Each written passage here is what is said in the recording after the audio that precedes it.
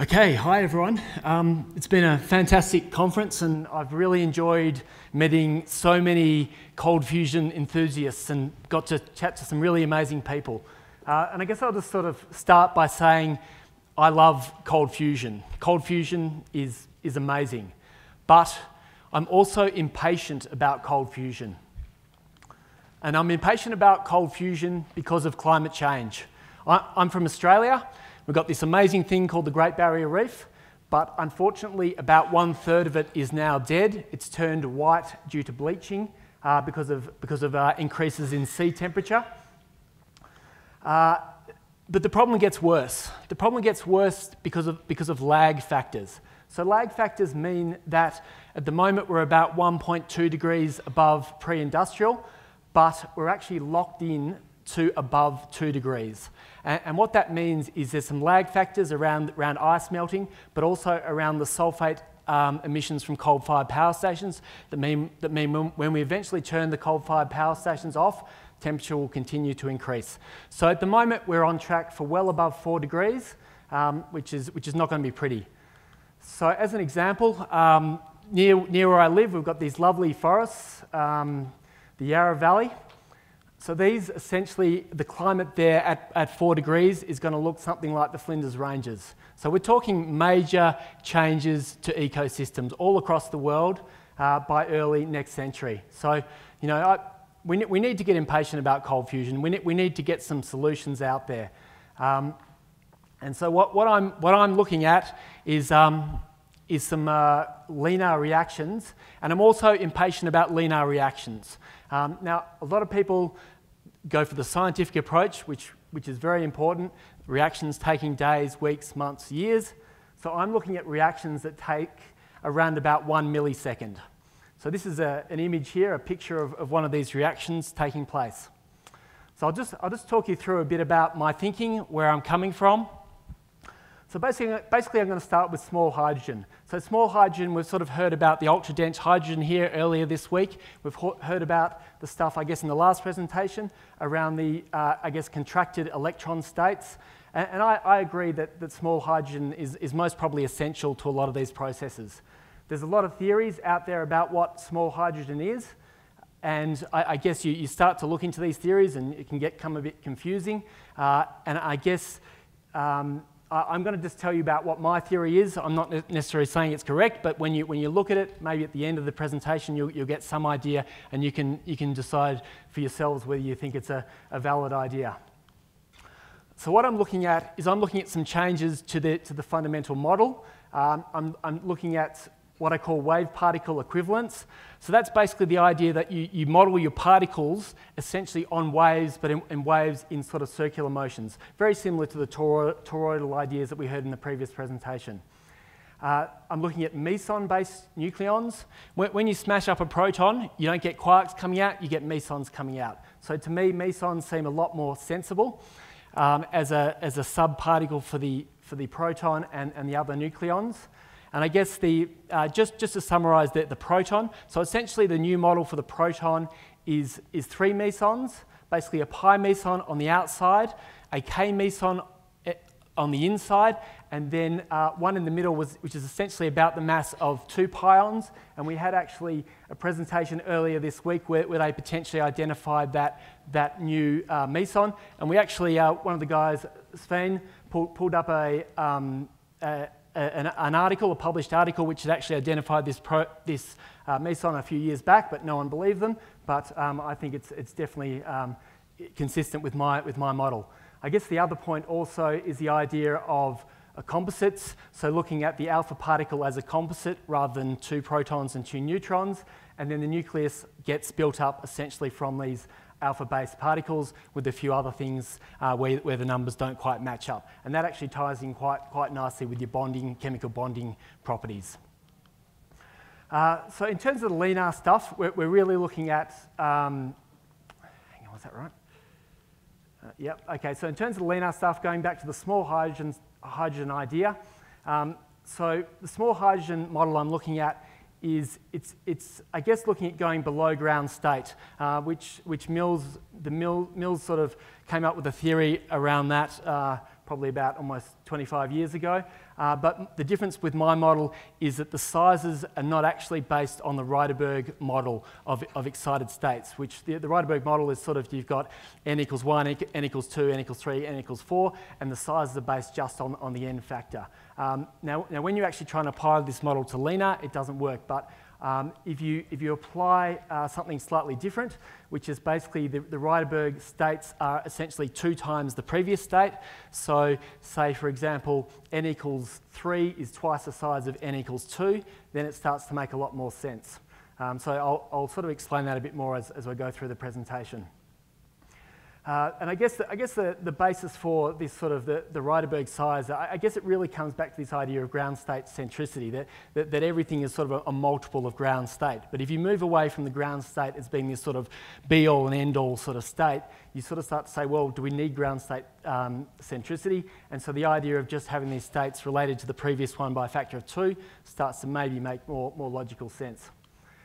Okay, so the new electron model, essentially you got the ground state there, the green one, and then as you go to your excited state, you're essentially going twice as big, and then as you go out to the infinite electron, you're looking at a waveform. And then the new stuff, I guess, is you're going in the other direction, you're looking at these de-excited states, so you're going smaller and smaller and smaller by a factor of 2 each time. Now, also important there is the primary state. So when you do the wave particle equivalence calculation and work out what size should the electron be, it doesn't come out to the ground state size, it comes out to this size of around about this primary state. And interestingly, the primary state is pretty similar to what the ultra-dense hydrogen guys were saying, pretty much exactly what they were looking at in terms of the size of their ultra-dense hydrogen. The other thing to look at there is the energy transitions between states, and you can simply just work that out with the Rydberg equation by using fractional n values. So you get your transitions from n equals 2 to n equals 1, that's your 10.2. From infinite to n equals 1, that's your 13.6. And then when you start going down, your jumps get bigger and bigger. So you got 40.8 and then 108.8 as your sort of next step down. Now Mills from Blacklight Power came out with some of these transition energies sort of 25 years ago. So it's, but I guess my change is the factor of 2 in the sizes. And when you start to think LENR, later on you'll see how that's necessary.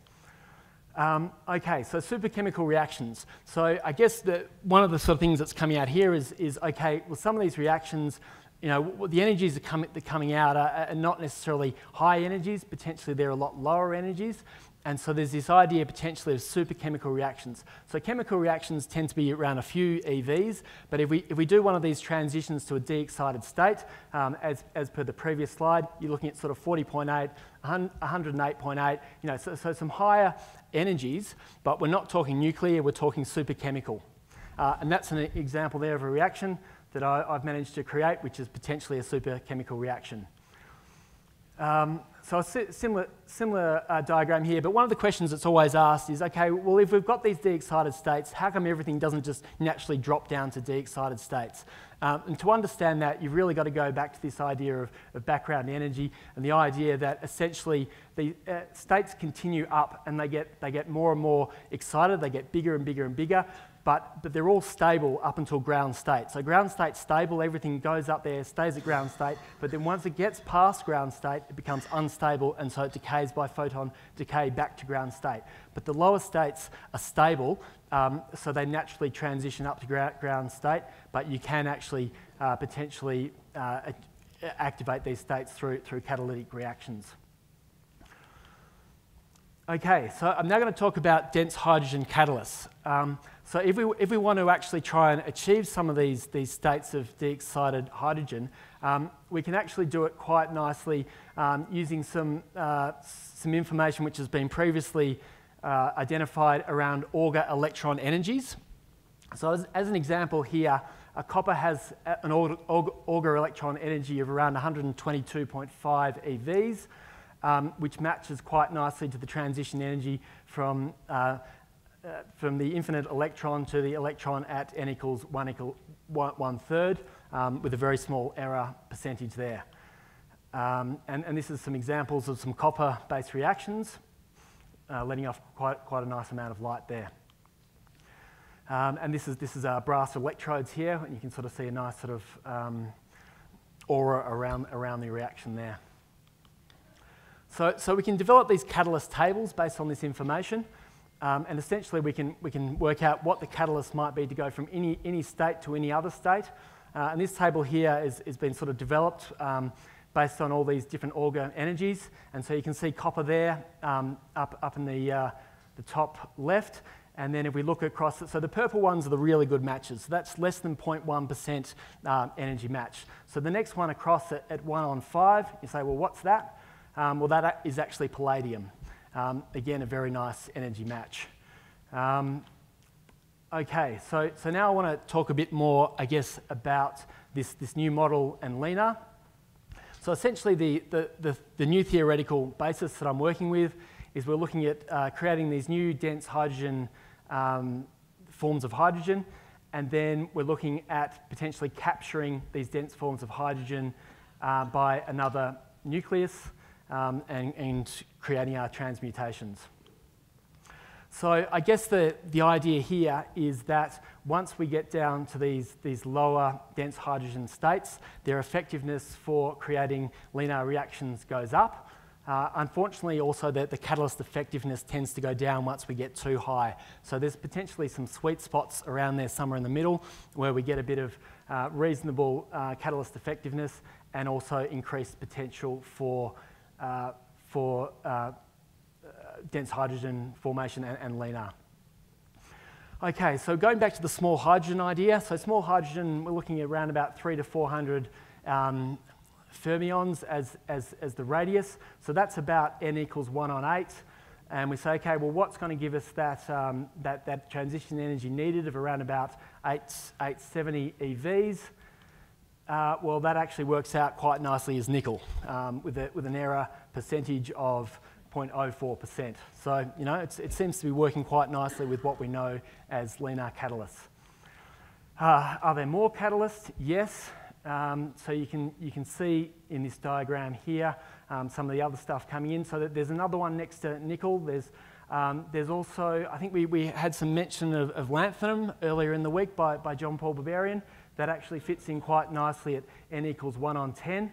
And then as we go higher up, we sort of see strontium, zirconium, silver, and then up to titanium.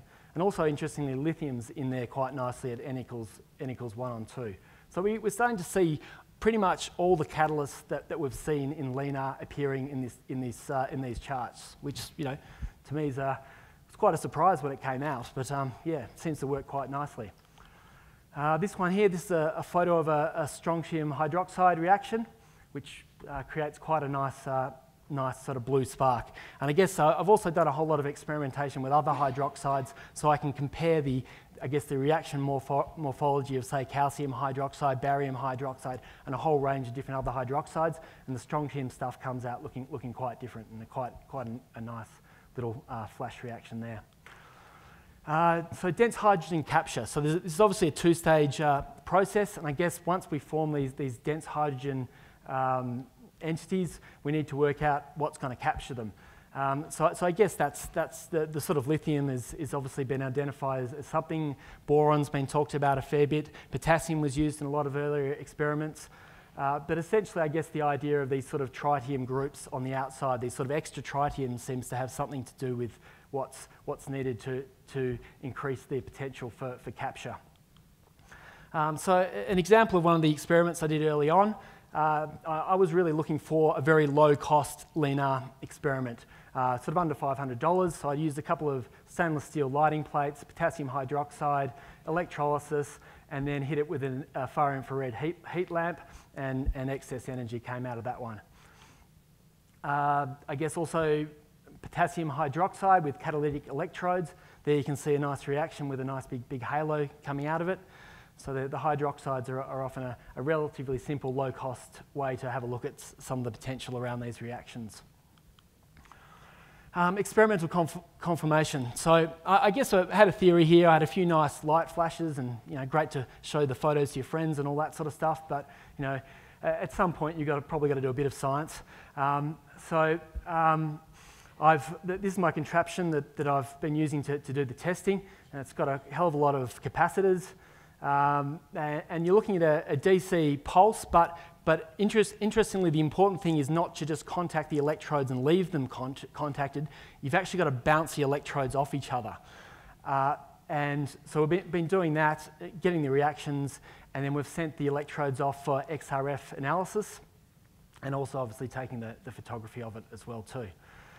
So I guess what we're thinking here is when we make contact, you get a large flow of electrons going through, and then as the electrodes come apart, you've almost got it's sort of like a water hammer effect, I guess. So your electrons are probably in a pressure situation because the flow is essentially restricted. The idea is the electrons start to essentially pressurize and potentially create these smaller and smaller sized electrons. So, I mean, I guess the idea is there, you may be able to do a lot of this stuff without, any catalyst potentially or whatever, but just using almost like a pressure flow situation to create these smaller electron states.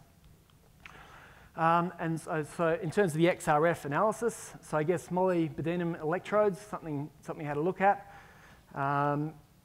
And so we looked at we got some decreases in phosphorus and magnesium, but they can be ruled out in terms of basically boil-off effects that we heard about earlier in the week. We did have some increases in calcium, titanium, and chromium. And so I guess if you go back to your tables, you say, well, molybdenum's an average catalyst for H n equals 1/4 and n equals 1/6. Tungsten electrodes, increases in iron, copper, zinc and zirconium, and tungsten comes out as a very nice catalyst for H equals n equals 1/6. Titanium. Now, titanium here is very interesting. When you look at this reaction morphology, you're actually getting these secondary reaction effects. And someone's described this as the sparkler effect. And whether it's happening in sparklers or not, I'm not sure. But it is very interesting that you get the central reaction. You're not getting so much of these halo effects, but whatever's in there is coming out, and then I guess essentially reacting a second time. And that second reaction is obviously very, very high energy. You can sort of see those sort of sparkler formations there. You're getting a hell of a lot of reactions happening there, and you're even you can see if you look closely, even getting these sort of tertiary reactions happening. So if you do the analysis on titanium, well, you find out that titanium is actually not very catalytic at the lower n, or 1 and n values, but it becomes catalytic at around n equals 1/19.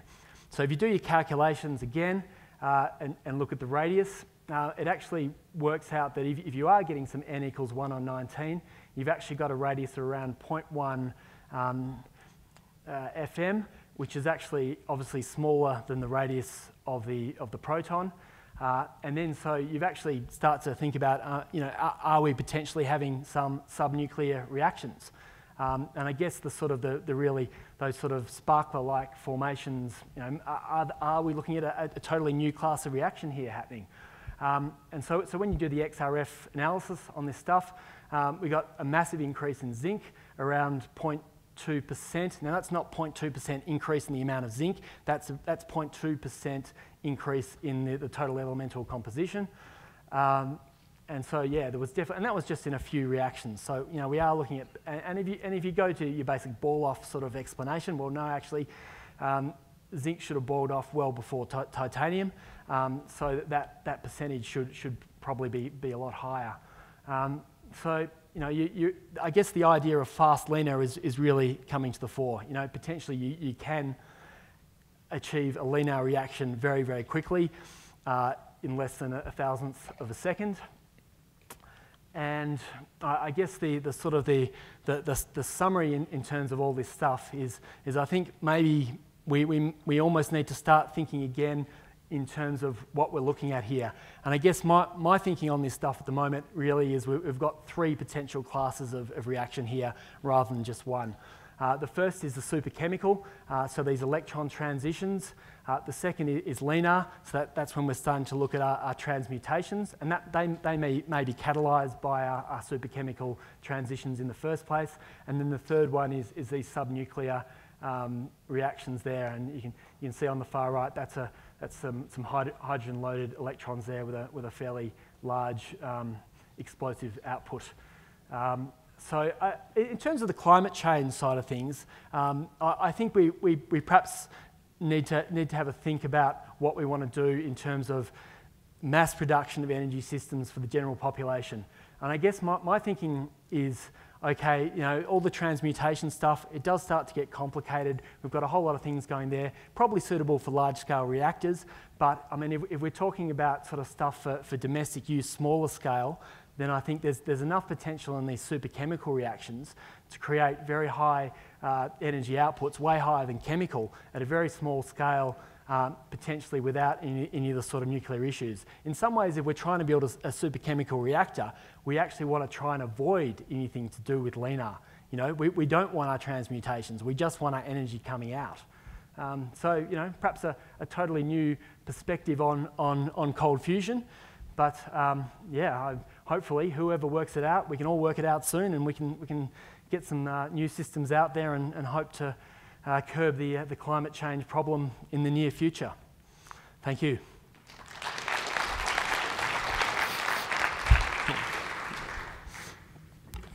Well, we've gone way over for this session. If there's a short question. Thank you. Excellent presentation. On the spark effect, we saw that with iron with Suhas Raukar. It went through an entire 1 centimeter rebar in 0.6 of a second. Normally that only happens with nanoparticles like it's pyrolytic iron in air, and it produced Wurtzite crystals of FeO, single oxide. Yeah. You're doing 200 joules, Adamenko used 300 joules. I would suggest one other experiment. Understanding cold electricity, I suggested cutting the return line and attaching a power monitor to the rebar. It was insulated, no other power, produced 1.3 volts. I would suggest having an experiment to see if you've got any residual something in there that produces cold electricity after you've done your shock. Yeah, okay, that's interesting. I've sort of heard talk around these sort of back currents coming out of some of these type of systems. I haven't done anything, but it would actually be something reasonably simple to do with essentially a coil of wire around one of the conductors and an oscilloscope. So yeah, that would be definitely interesting to investigate that and see what would happen with. You can see the videos of the same kind of effects on our YouTube. So. Yeah. Okay. Yeah. Okay. Yeah. Good suggestion.